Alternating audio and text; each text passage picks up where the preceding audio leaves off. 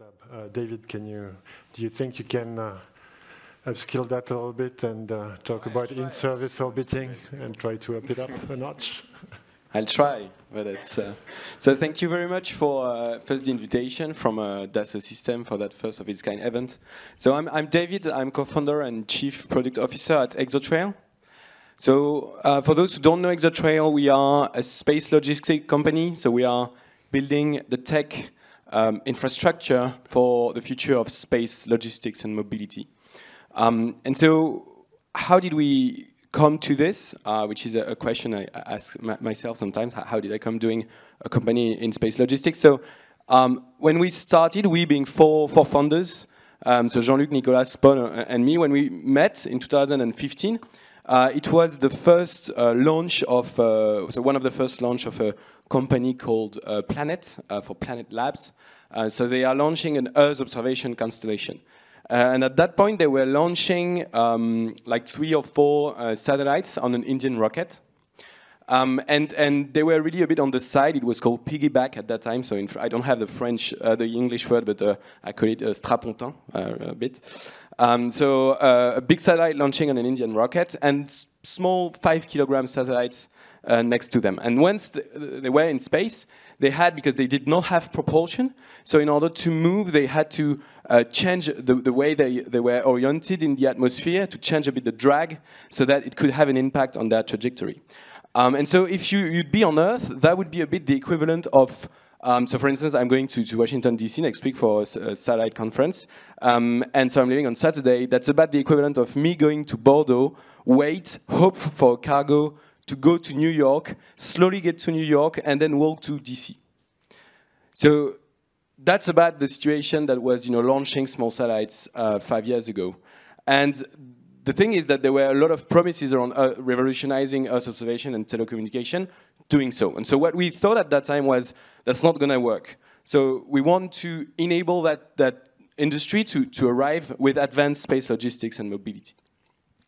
So that was really the early days, and so the way we do this is through a family of holistic solutions for space mobility. So in 10 years from now, a bit like Adele, we want to be able to be in a position where we can help satellites operators with onboard propulsion, with mission software, operation software to help design the mobility problem, solve the mobility problem with this propulsion and orbital transfer vehicles, so kind of bus in space that can host other satellites and carry them from the launch orbit to their operational orbit. But we also want to be able to do with that same vehicle on-orbit servicing, namely refueling, cleaning, moving around, and so on and so forth. So that's the vision. What I think kind of differentiates Exotrail from a lot of companies, that from that kind of ambitious vision, we were able to draw a pretty pragmatic, step-by-step approach. And I was convinced from day one that I didn't want to be in a situation where my kind of the venture that we were building was entirely tied to private investors' money. So we say we're going to break that vision into several steps.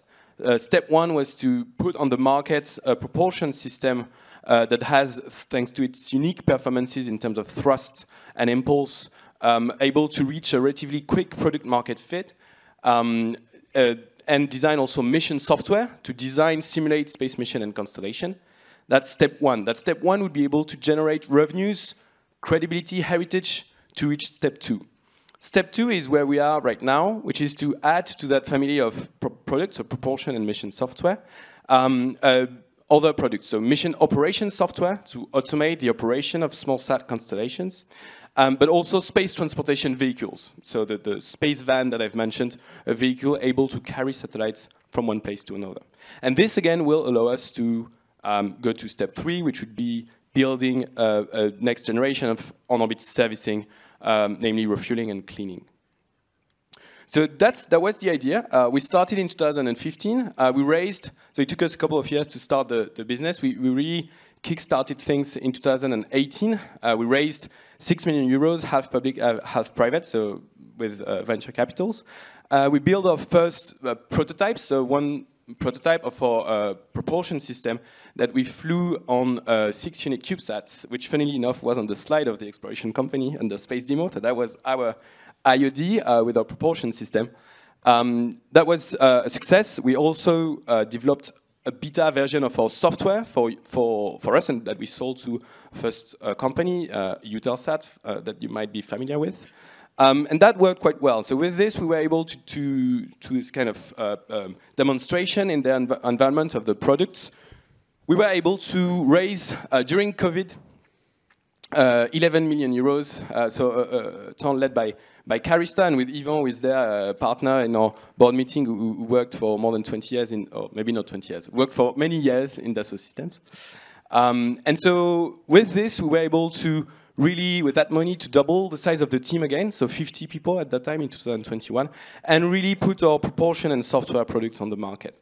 And so here we are now, beginning of 2023, and we can say we are about 100 people, and we could say that we are one of the rare company in the new space sector that actually reached a product market fit on the new space sector. So actually generating dozens of millions of sales on a product on several continents.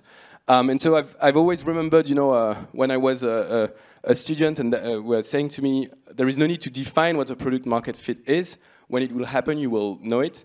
So that's what we have right now on propulsion, so which is really every day receiving requests to buy a propulsion system. And in the last 4 weeks, we signed a constellation contract in the US, another one in South Korea, 2 in Europe, to deliver dozens of propulsion systems to our international customer. And so thanks to that, we've announced a closing of a Series B of 54 million euros recently, which is today, so this year, the largest fundraising in Europe.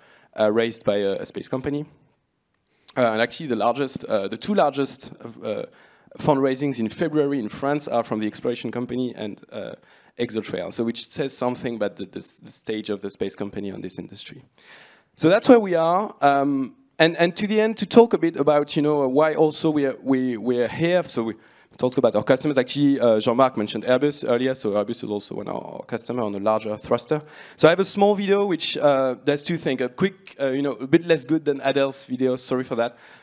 So to introduce a bit, so, you know, what we do, so what we call the Mobility Hub, which is really the family of products that we develop. But then I will spend, because I still have a couple of minutes, to talk a bit more about one of our products, which is Space Studio. And Space Studio is really our mission design software.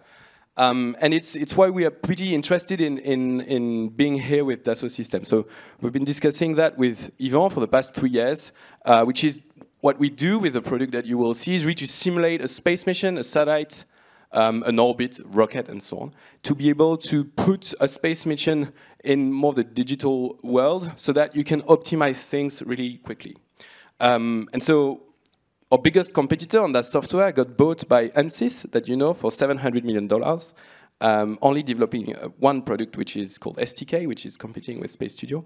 And so what we want to achieve is to be able to build this collaboration with that product to kind of simulate, you know, a space mission and optimize things. And so, though that's what you see, I'm not gonna, you know, come to me at the end for the networking event, and we can go in more details. But what was interesting is why actually did we do that in the beginning? So at the very beginning of Exotrail, so we had access to a propulsion tech, and we were wondering, okay, how can it be used by our customers to deliver value to their use cases? So how can they can need propulsion to reduce capex for launch, to reduce, let's say, to optimize their performances by selecting an optimal orbit.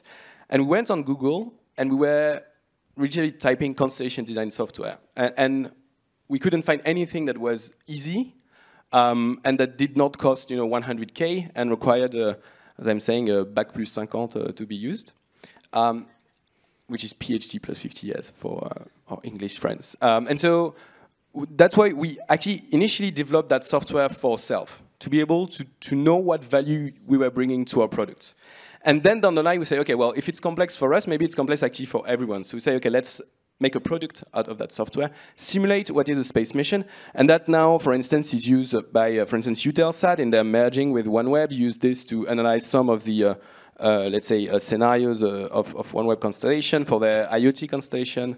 Another customer is Aerospace, a German launch company that uses this for their pre-launch mission analysis.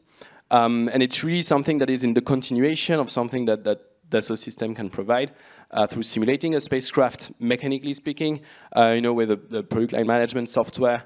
But well, we can do things that can interact with this, and adding more value in space for flight dynamics and so on and so forth. So that's the idea. Thank you very much. So that's who we are, and I'll be there again in the networking area for chats if you want to partner, whether it's on the investment side or commercial side. Yeah, happy to chat. Thank you very much. Okay.